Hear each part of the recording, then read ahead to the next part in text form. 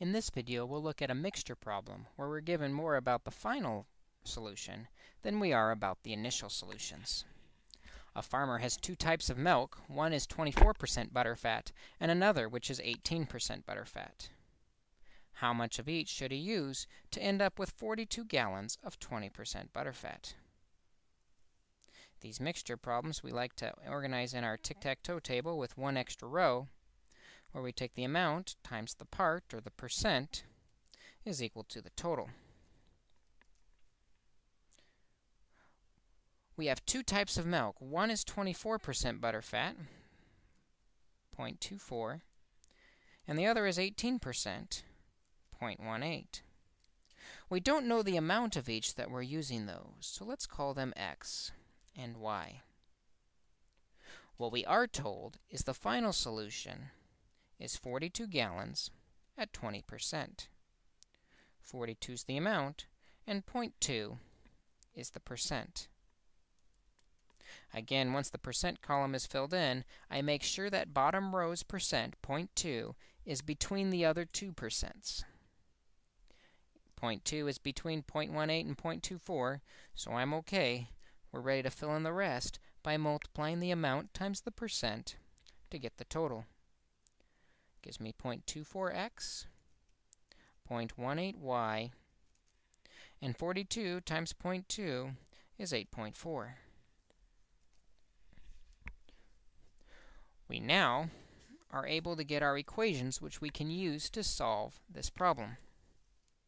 Because we have two variables, we need two equations. They're going to come off the first and last columns. X plus y tells us the amount of the two milks is equal to 42, the total final amount we want, and 0.24x plus 0.18y will give us the amount of butterfat out of the 42, which is 8.4. We now have a system of equations we can solve by getting opposites in front of y. We can do that by multiplying by negative 0.18 on both sides. This gives us negative 0.18x minus 0.18y equals 42 times 0.18, which is negative 7.56. The second equation is still 0.24x plus 0.18y equals 8.4.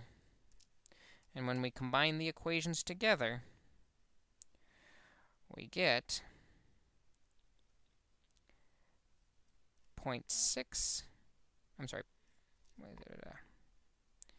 18 minus 24 is 0.06.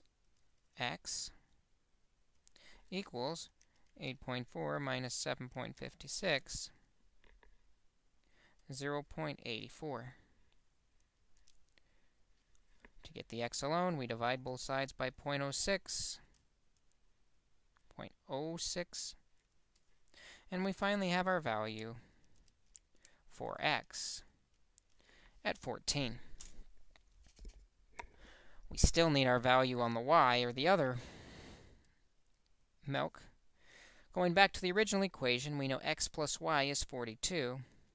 So 14 plus y is 42. And subtracting 14 from both sides, we end up with 28 for our y. Let's clearly identify what each variable is in terms of the problem. X was the amount, according to our table here, at 24% butterfat. So we have 14 gallons at 24% butterfat. Y, the 28 gallons, looking at our table, we see is at 18% butterfat. And we have our solution, which we found by organizing all of our given information in a table, multiplying the amount times the part to equal the total.